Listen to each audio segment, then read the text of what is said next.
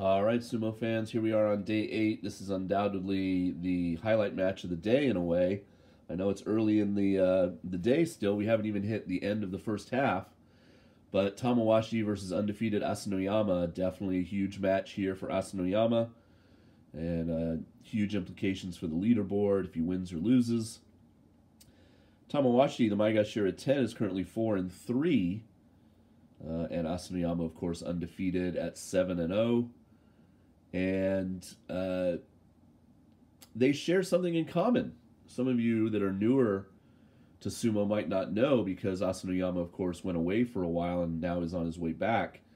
They both have won a championship.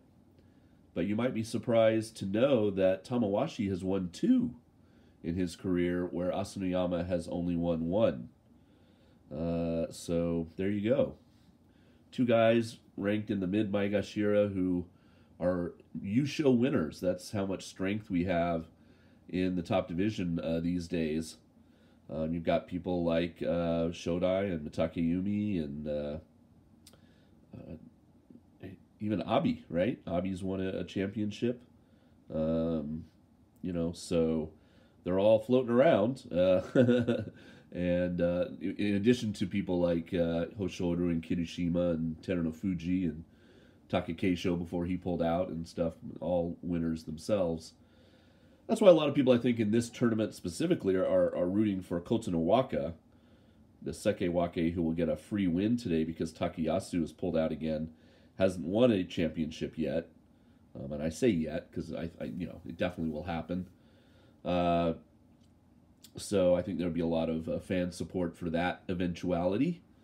And this one, I'm sure the fans will be supporting Asanoyama to see him go undefeated and get his Kachikoshi here on day 8. But a lot of love in the room, I think, for that man there, Tamawashi, the Iron Man.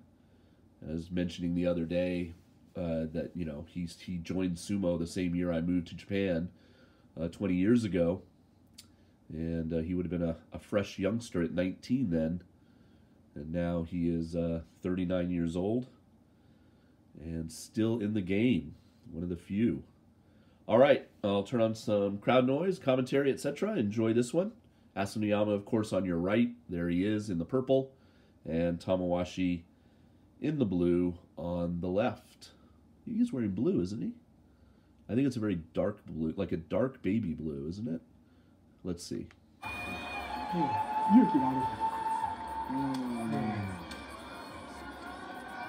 そういう形で朝乃山の年を止めるようなタイプの力士っていないですよね。そうですね。キリンであれば誰だろうな、平戸海とか立ち合い強いからね、朝乃山はね。で、平戸海が軽いので持ってかれちゃうから、もう少し丸くこうね、拝むような感じだといいんですけどね。こう拝むってこういうふうに取れると、朝乃山のね、状態が来るし。連勝の朝乃山、そしてそれをどう止めるか玉鷲。Dark baby blue, if you want to call it that. 39歳玉鷲、今場所も元気に土俵で暴れています。さあ、どこまで突っ走れるか朝乃山。初日から7連勝中です。目の前に行く玉鷲。朝乃山下がりません。ついていく玉鷲だ。朝乃山下がらない。Oh, he got him! Whoa! Wow! 右足大丈夫でしょうか。に入ってしまったということですね。Uh-oh.